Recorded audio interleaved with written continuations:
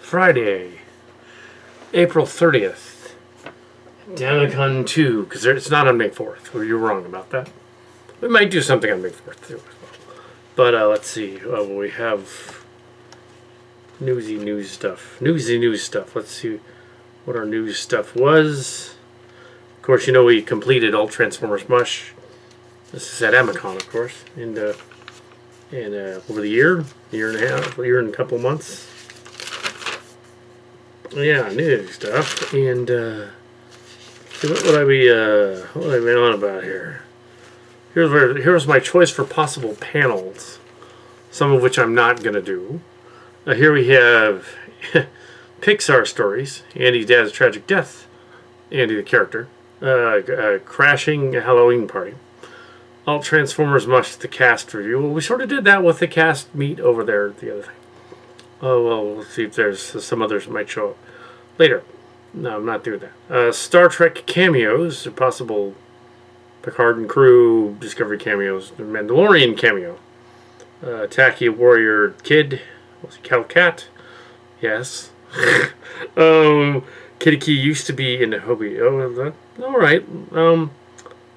Okay, and Deconstructing Cult Master. And yet, much people that know our adaptation is real. A lot of that doesn't make sense, so I'm not going to do that. But let's get on with the newsy news stuff. Toy Galaxy, 2 days ago, just informed us. Toy Galaxy, well, informed the whole internet, not just us personally, the internet, that Harmony Gold and Studio New and Tatsuno Productions have reached an agreement. After 35 years, they have reached an agreement that they will distribute and allow distribution of Macross and Robotech in the US, which means that they will release Macross 2 and Plus again. They will release Macross 7 that's never been released here. You could only get that through Bandai and DV Productions in 1997. That's the only place you could have gotten it. I have a copy of it. Macross Frontier, we have a bootleg of it somewhere. It's a really bad bootleg. It's on one disc. And I know it's like 24 episodes, so I know they crunched it really, really small. Also, we have Macross Delta, which wasn't the... So all of those other versions might be released here, the spin-offs of Robotech, or the Macross version of Robotech. Also, that means that there will be a Sony movie, Robotech movie. I'm not involved in it, so don't freak out. But I've done my fan films, and Sony is okay with fan films. This is fine. You know, clearly fan films with action figures that are G.I. Joes, well, it's not their stuff. Even more fine with that. This Hasbro. You're G.I. Joe Robotech. Hasbro. You're cool. So yeah, they might release toys and things like that. So that's exciting Robotech news that we had hints of back in March, but couldn't affirm the official information until April, 2 days ago. So now, Robotech and Macross are back, and they'll have to equate the Rick Hunter thing. They can feel free to use the end of the circle and Transtech as inspiration if they want, and just bring Rick Hunter home and have the Transformers or not. Or they could just say that he's not lost. Or reboot it entirely, just set it. Mark's Cards made the suggestion, set it 200 years later or something. Because it would almost have to be. Like they did with Star Blazers. He didn't suggest it to them, he suggested it to me. Okay, yeah, so there's some news, Robotech news. And in I guess it's either, I'm not sure if it's May or July. I think it's actually July when Kingdom comes out. We'll let you know. You'll know when Netflix Kingdom comes out. War for Cybertron comes up. So this is at AdamaCon. This is, what was that other thing that you wanted to do? The let's see, yeah, Kitty Key thing. Instead of doing a Kitty Key COL thing, that's a little strange. Not yet. If we do it. I was working on the On Location journals. Now, I kind of made it sound like, to Mark's Cards, that there was literally, like, minutes of publication. They were going to release it all to the world, all of On Location. I pitched it really, really hard. Turns out, pitched it a little too hard because it's really what I was going to do. There's a lot of On Location that actually would require a lot of name changes anyway, and he mentioned that. Kind of got paranoid, freaked out about, like, well, Jamie Messi and Adam Salinger, those characters, will they find out about On Location? Even though they would have not only would they not remember us, they certainly wouldn't have any clue as to reading anything by us. But yeah, so there's that. But still, I suppose. So.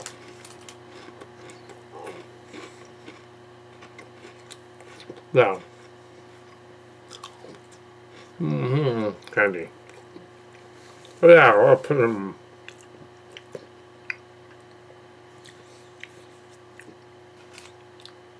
So, when I was putting up the, I got into the pagination of undergrads at this point. Not MTV's undergrads, On Location undergrads. There's a difference. Yeah, ours was first, back in the 90s. Then theirs came later. It had nothing to do with it. Just happened to be a similar name. I was an undergrad. Yeah, none of your undergrads. And now there are several possibilities with an on-location type script. The most intriguing of which is to kind of use the suggested formula that we're going to do with Discovery, because I mentioned that earlier. The Brian Fuller's original idea for Discovery was that mirror universe. You discover the whole thing is a mirror universe. The end is like, oh, it's a mirror universe. I mean, I kind of hinted at that. And you can't do that here. But in the Zillion space, they do have a mirror universe where things are happening differently. And it's conceivable there could be a crossover there. There's any number of possibilities with Zillion space because they're already established characters. So if you were going to make changing names in an on-location type of story, you would call it Starship Locations, obviously. And then you would just say Starship Locations Pine Hill and Evergreen and State, respectively. Jung Swan would be Marshall Sportist. And you just change the names and establish the origins of people. And because it could be a slightly altered timeline, you could have even the McKinleys be in it, and Clarence could be alive. You could have it be another timeline where things didn't happen the same way as they did on the Keptera planet or the Endover planet or the other ones. It was a different timeline. Things happened differently as a result of Starship Locations being released. So it's a snake eating its own head. It would be paradox. See, kind of what we're getting at. Or they could not. There's something else. And also the diary elements wouldn't be in there anyway. But yeah.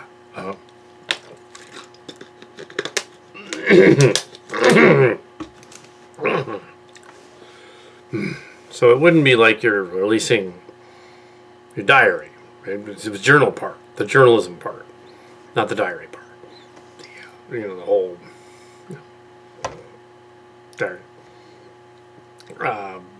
So yeah, as Mark Cards pointed out during the Evergreen years at the Flyer, when he read some of it, and he was all like, "I didn't say this," and Henry never said this, and other people have said Men in the magazine. And yeah, there was embellishment in some cases, but actually that tape recording thing was transcript from the tape. So he just didn't remember that he said that. He totally did. What the thing that he said about Chris and Henry and all that. That was on the tape. He said it.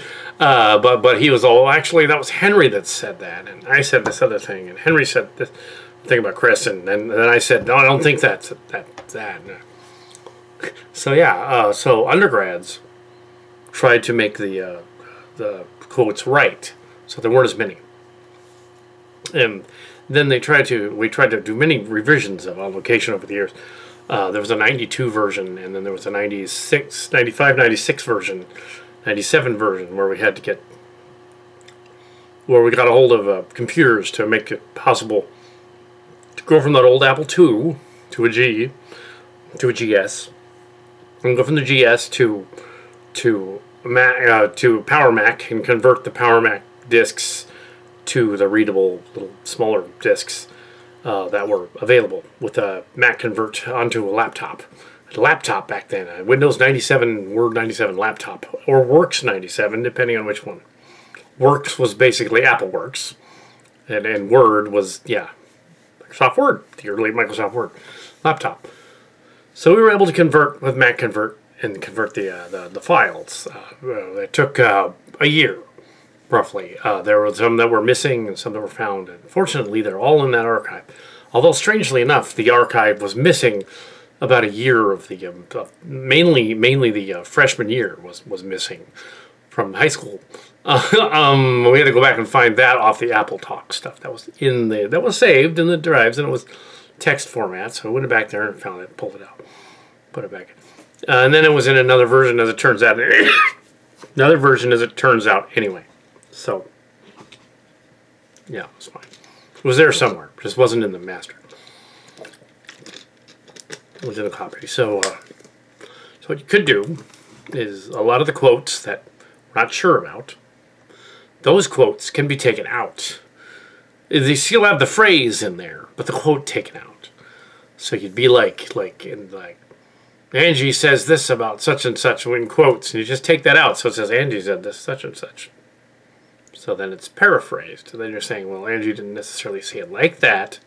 She said it paraphrased. Well, she may have not said it like that. That way you can get away with saying some stuff. You can just say, oh, that was paraphrased. So it's not scandalous because it's paraphrased. Yeah,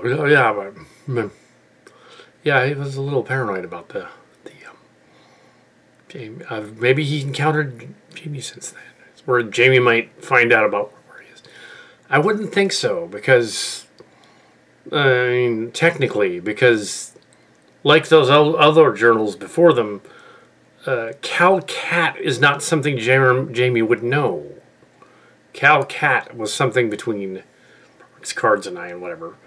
And in order to make the connection, he would have to scroll through all of Cillian Space and all the other stories that I've written and make the connection that Kal Kat is me, which he could make if he was really bright and clever. Then he could say like, I figured it out.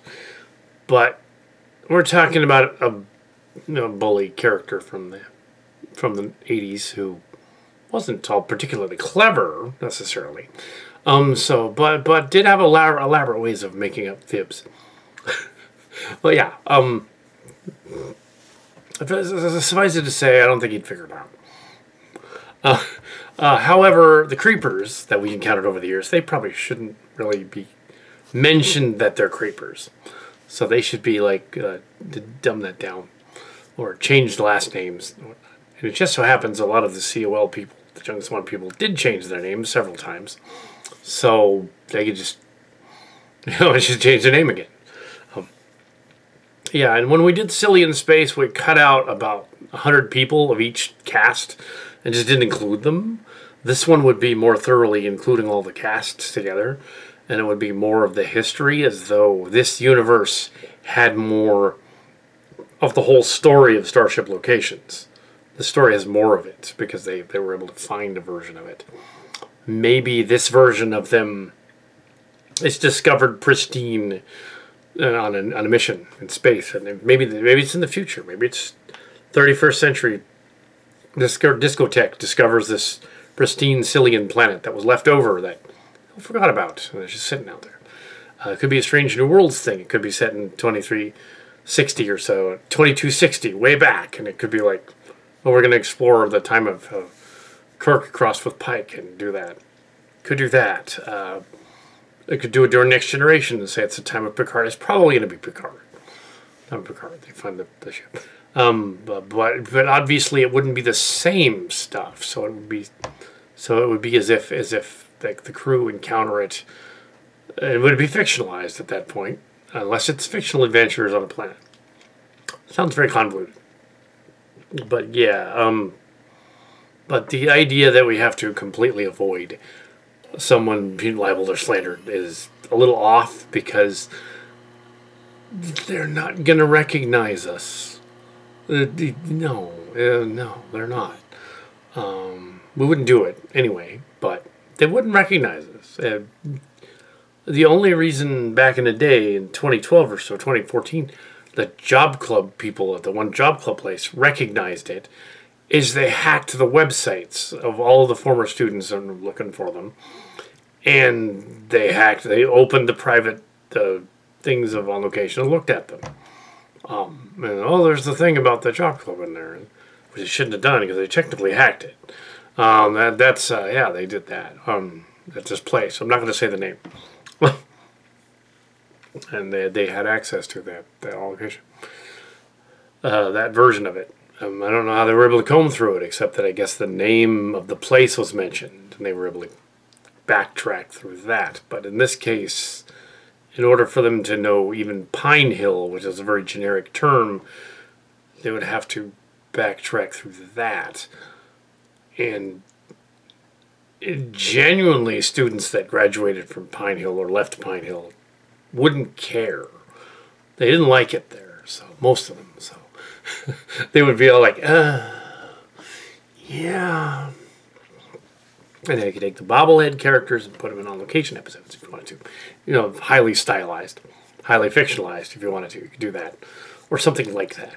Then it could be fictionalized. You could do all kinds of things with this information.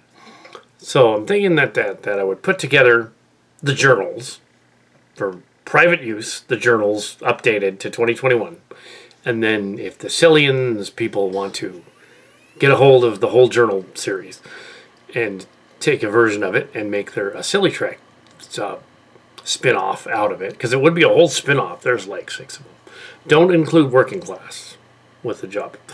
Don't include it. No, I'll leave that. We already kind of went there, so include just bits of it, I guess. But yeah, there's bits of that stuff we don't want. However, you can include COL. I'm good with that.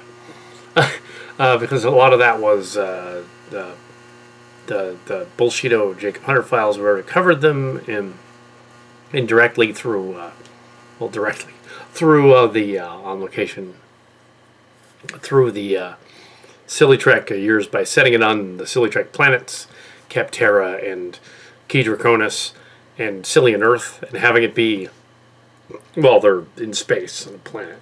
It's not really Jung Swan, it's Marshall Sportiest, and really what's going on is really these other planets that they went to Flodai as well. So yeah, it's the Flotter Endocrine System. Yeah, so anyway, so that's my take on it thus far. That the publishable version would be the silly version with the head people. Or it would be the Star Trek Starship Locations version, or both.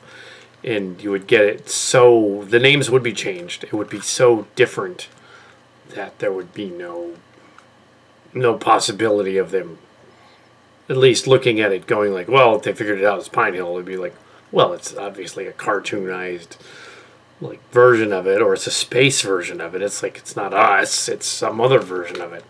Somebody else did. And yeah, Kitty Key his origins could be in there. The other people's origins could be in there. That stuff could all be in there. It's not, but it could be. Or is it? I wouldn't add too much or embellish too much on it, though. But I would change out some of the dialogue that seems a little like they wouldn't say it. And a lot of the dialogue in the Pine Hill years was all based on like a conversation that was going on, whereas probably didn't happen quite like that. And the story is all conversation that off, so you can take some of the quotes out and just say paraphrased. I really didn't say that. I did, but everyone else didn't. Making it seem more like the later stuff. So it would be more like an anthology exploration of roughly 25 years of that series. It's a lot. That's a lot. Anyway, so next.